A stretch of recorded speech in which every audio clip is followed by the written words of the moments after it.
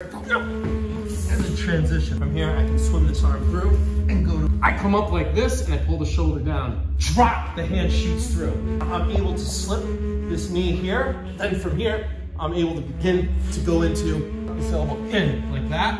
And then this here on top. The lift is with the body as I go into this. Following that in that manner, and then I lock, I switch my knees, key lock, I come into this lock. Oh, quick, drop it.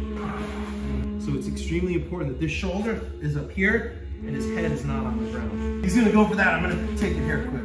He moves, this leg comes up and I feed it around to here. And then, as you can see, my left foot is going under my right knee. And then from here, as he sits up, this leg comes around this needle, sit up, take his belt, I sit up, take my knee here, and there,